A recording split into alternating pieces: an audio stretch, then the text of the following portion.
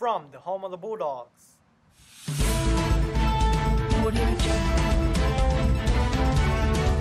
Anchor Luis Romero, weatherman Dustin Staples, sports with Daniel Peay, and our producer Julian Vaughn make the team of MHS this evening.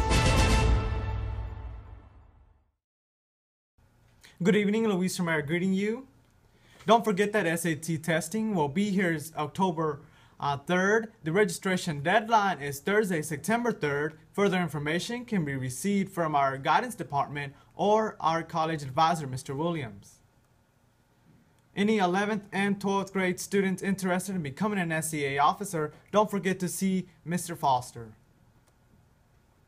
10th, 11th, and 12th grade beta members need to pay dues by September 4th. That time is coming by very quickly. Those dues are $15. And students, please remember to turn in your lunch forms in order to continue to receive free or reduced lunch. Extra forms are available in the main office. Courses may not be added or dropped after this week without a parent or legal guardian signature. Also remember that you must have Mrs. Warner's approval. The lunch in the library book club is coming very soon to the MHS library, so ask Mrs. Wood for more information.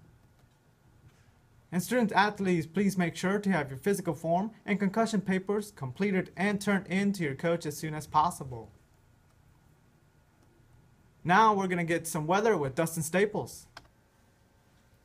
Good evening, I'm meteorologist Dustin Staples for your Friday evening forecast. Clear skies tonight. Overnight will be at 77 with an overnight low of 62 with a 10% chance of precipitation, so great Friday forecast as well. Saturday's even looking much better with partly sunny skies. We're coming in right around 85 degrees, overnight low of 64, so no rain chances to be worried about as well. As we come in for our highs around the year, 84 Henry, 89 Pennsylvania, 82 in Floyd County, as well near 90 in Charlotte Courthouse. Overnight lows will be in the mid to upper 60s.